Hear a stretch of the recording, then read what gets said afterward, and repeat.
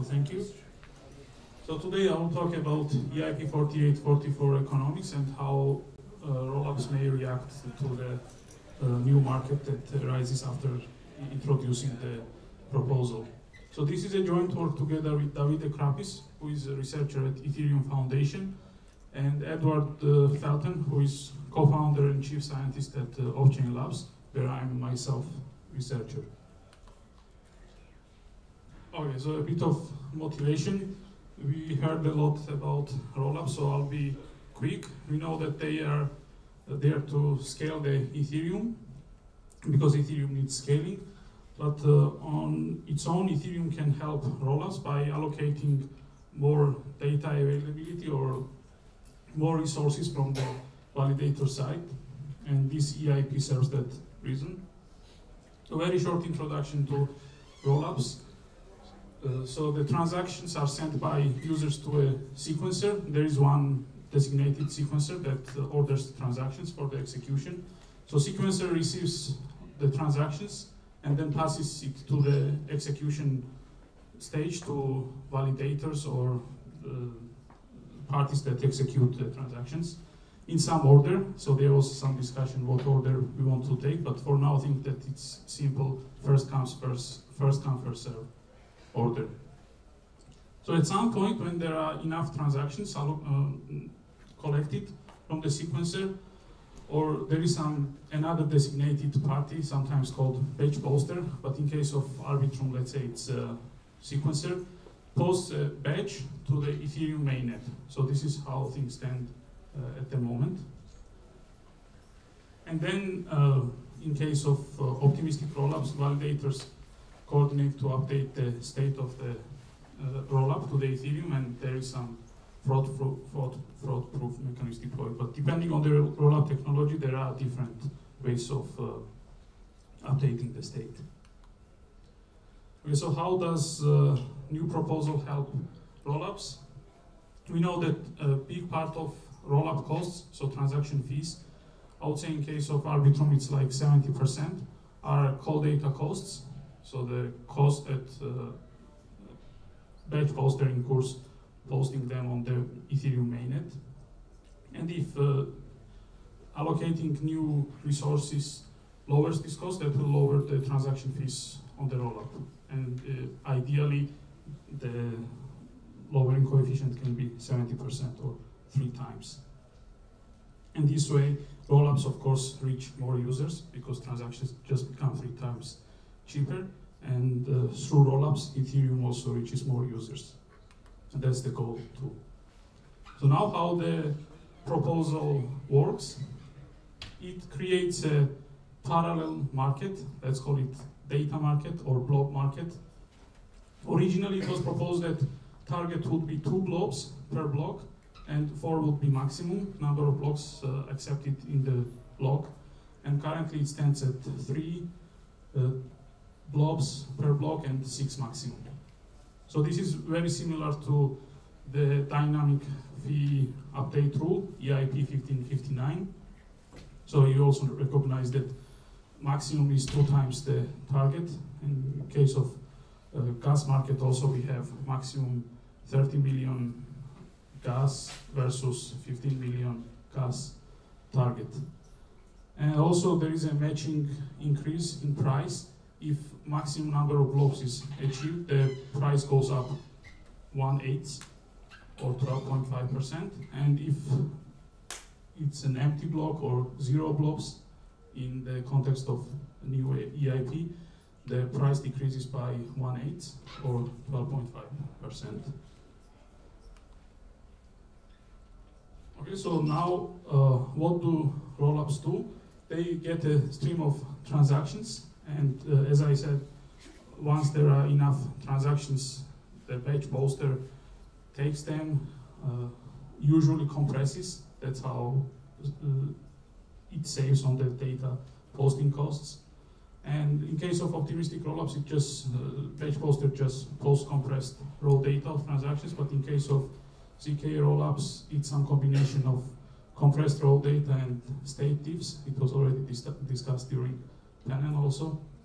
Well, of course, there are different size rollups. Some rollups have high transaction arrival rate or throughput, and some have low. And the decision problem, we look at it, how often should the rollups post, and depending what is the price of blobs, and what is the price of the gas on the regular mainnet. So to make the problem interesting, we introduce delay cost. Of course, if there is no delay cost, maybe we never post. So we post because transaction senders, users want some kind of L1 finality for their transactions, and they care about how quickly it is posted on L1, because it also is some proxy measure of security.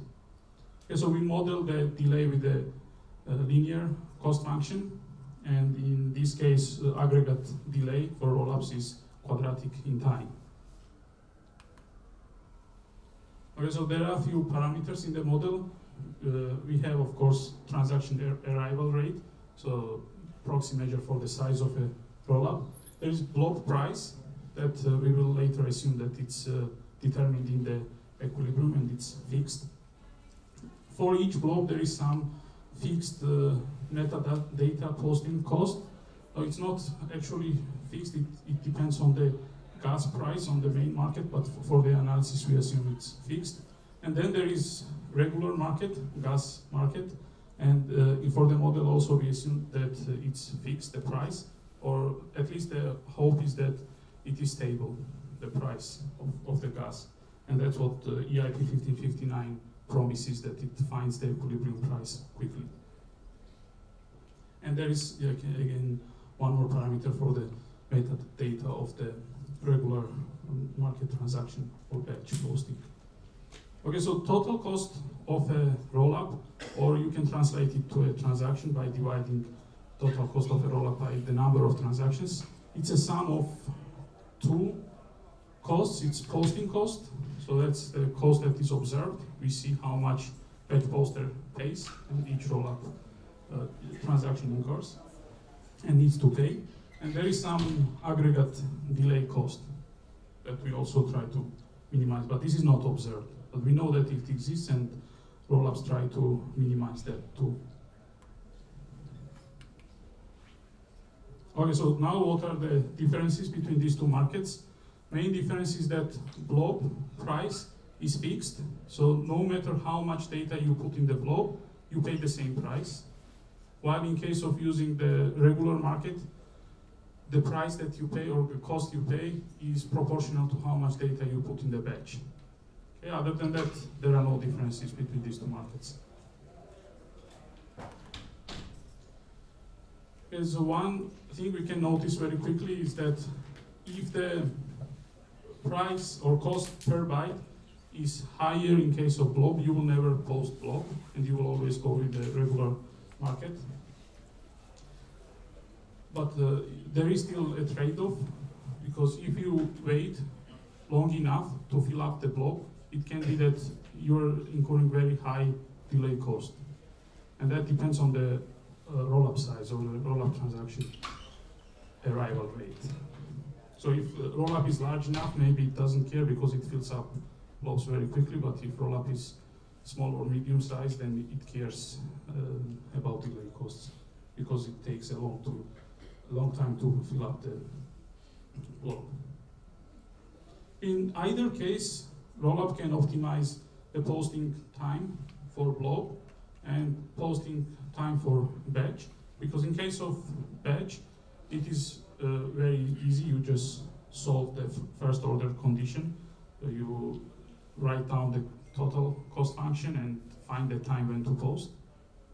And the same you can do with blobs, but it can be that you reach the maximum size, and we assume that in case of batches there is no maximum size. Of course, in reality there is some maximum size that you cannot post more than that in case of batches as well.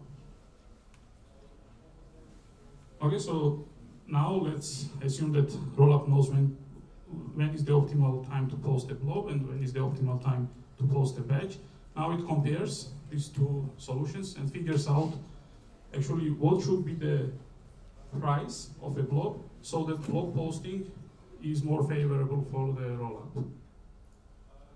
And if it's not favorable, then it switches to regular market, gas market. Okay, so here one assumption is that rollup can switch between these two markets, so data availability that EIP or the blob market offers, and gas market. And we know that in case of optimistic rollup or in case of Arbitrum, that is doable, and I believe that for ZK it can also be done. So it is fine to use one data availability option one time and next round use another availability option. Okay, then observation we already made was that per byte cost in the blob market is lower than per byte cost of a transaction in the regular gas market. Okay, so to obtain further results, we assume continuous time. So assume the transaction arrival rate is the same and they arrive continuously. And also equilibrium price for the blobs. But as I said, the dynamic fee mechanism promises that and actually there are some empirical studies that so the gas cost in the regular market reaches equilibrium price, and we hope that in case of blobs also it will reach equilibrium price quickly, and it will be steady for some time period at least. Also, we assume that rollups are myopic in the sense that they only care about their costs and benefits in this round, so they are not forward-looking and they don't, for example, try to kick out their competitors out of the market. So they don't apply any aggressive strategies or some sophisticated strategies. So they just care about optimization in this round. They are not strategic in some sense. So with these assumptions, we obtain first proposition that there exists some threshold so that if the transaction arrival rate of a rollup is lower than this threshold, then it will switch to using L1 gas market. And this is kind of intuitive. If you're small enough, you take too long to fill up the blob space completely, then you will switch to much more flexible L1 gas market, but you will pay more per byte. But you will save on the delay costs. And next we look at the problem of merging or joint blob posting, and we make few assumptions. The first assumption is that rollups can actually share the blob, and this is not a trivial assumption. It needs some engineering work. So they are able to extract their own information from the posted blob and not extract the information of the other rollup. And also we assume that in the equilibrium state, we are both posting the blobs. And this is important because if one rollup is posting blobs and another rollup is small enough to post on the regular market and that one joins, then the blob price goes actually up and it might not be beneficial for the large rollup. Okay, but if both of them are posting blobs and they join into posting blobs together, then the blob price actually goes down and both of them benefit from that. Okay, so that's our proposition that both of them, both of the rollups, independent of what are their transaction rates, improve their costs if they join the blob posting. Okay, so far so good. Both of them are improving, but now interesting thing starts. How should they share the costs of posting? Because that's the part of cost that is observable. So this is a bit controversial. So one very quick idea is to share the cost proportionally. So if one rollup fills up 70% of the blob and another fills up 30%, so maybe they just share 70-30. And it turns out that this is actually neither fair nor realistic, because note that small rollup saves a lot of delay time at the expense of large rollup. So it only provides 30% of the data, and it already posts as if the blob was full of its own data. So per byte cost is as if it was its own data. But of course it's not, because 70% of the data came from the large rollup. So large rollup has some bargaining power.